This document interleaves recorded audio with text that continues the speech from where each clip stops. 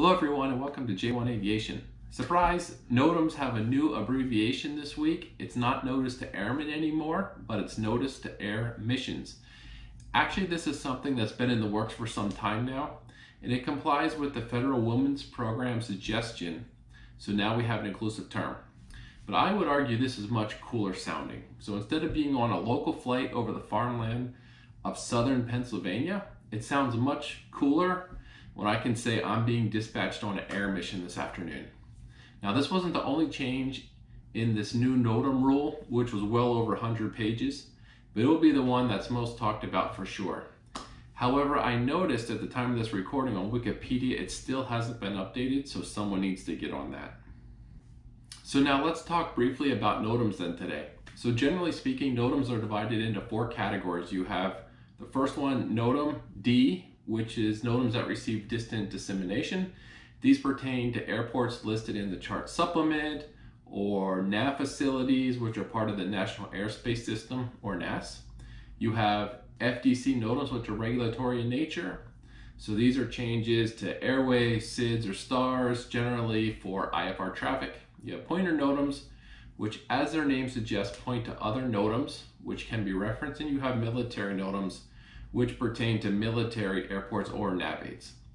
Okay, so let's get on to the private pilot test prep questions, which we do on this channel. And also the next year, the FAA will need to update the text on their exam questions. So let's get started. So question number 1. When information is disseminated about a taxiway closure, it will be located in A, FDC NOTAMs, B, NOTAM D distribution, or C, pointer NOTAMs.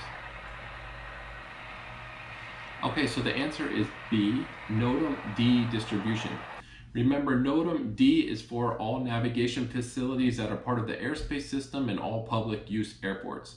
So NOTAM D text will include the following for the airport itself. It could be for the runway, the taxiway, the ramp, the apron, the aerodrome beacon, or any services that are affecting the airport. Could also be affecting the local area, like maybe there's an obstruction tower that's being built, or there's a light that's in op on one of the towers, or it could be tied to something in the surrounding airspace. Or it could be a notice regarding a comm or nav frequency, so that would be NOTAM D distribution. Okay, question 2. What is the purpose of FDC NOTAMs? A, to provide the latest information on the status of navigation facilities to all flight service station facilities for scheduled broadcasts. B, to issue notices for all airports and navigation facilities in the shortest possible time. Or C, to advise of changes in flight data which affect instrument approach procedures, aeronautical charts, and flight restrictions prior to normal publication. So the answer is C, to advise of changes in flight data which affect instrument approach procedures, aeronautical charts, flight restrictions prior to normal publication. So FDC NOTAMs contain information that's regulatory in nature, pertaining to changes in charts, procedures, or airspace usages. So examples would include, something on an airway has changed, or a SID or STAR change, or a temporary flight restriction in the area. Okay, question 3, and this is the last question for today. So which sources of aeronautical information when used collectively provide the latest status of airport conditions? Example, runway closures, runway lighting, or snow conditions. The AIM, aeronautical charts, and D NOTAMs. B, chart supplement and FDC NOTAMs. Or C, chart supplement and D NOTAMs.